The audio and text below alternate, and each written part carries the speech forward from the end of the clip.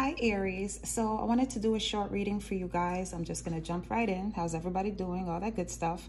What we have is some of you guys are, what's on your mind is you're thinking about, maybe you're comparing lovers, because in your mind you're thinking about a person that's like stable, they're grounded, they're mature, they're solid, they were there for you.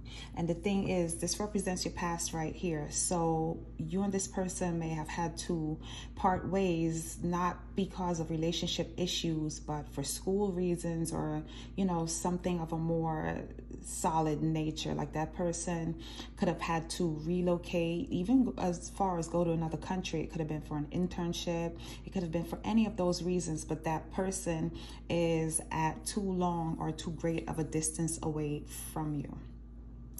You're comparing this person to the situation that you're in right now.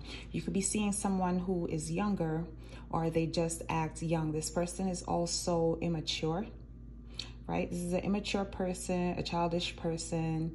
Their mouth could be a little bit reckless, so they could be possibly verbally abusive. If anything, I think this is more of a physical nature, something like that. I hope they're not sexually abusive, but with the cards like this, it suggests some sort of, negative. The thing is, this person could also have addictions as well, like gambling or something of that nature, or you could have took a gamble on dating this person because they're not your norm, all right? And then for some of you, because I was curious when I saw it, I wanted to just see what else came out. With these two cards right here, the dog and the lilies, it just suggests like a friends with benefits situation. So if this applies to you, if this is your situation, for the most part, this is what you guys have going on this week. You're just examining the roles that, individuals play within your life. So what you're looking at right now doesn't necessarily look promising. Like I said, it's just friends with benefits.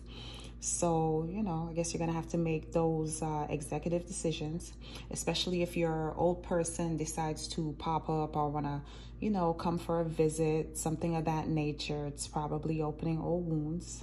And I guess I'll leave it here. This is super short, guys. But that's it, Aries. So it's an interesting week for you ahead, I guess, to meditate and think what you're going to do about who and who means what and where you're going to put them and all of that good stuff. And that's about it. If you have any questions, anything like that, comment below. If you want an extended version to this, comment below. And that's about it. Bye, guys.